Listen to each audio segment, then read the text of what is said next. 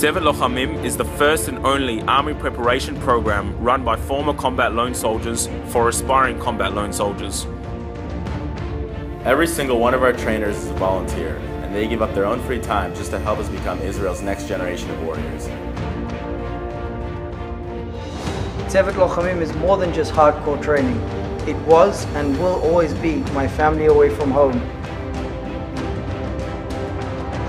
I think the vision is to make us better soldiers, but eventually it made us better people. I founded Tsevet Lohamim 5 years ago. During that time, we've helped hundreds of lone soldiers maximize their potential and achieve their goals in the IDF. With your help, we will be able to expand our reach, allowing us to achieve our goal of helping many more.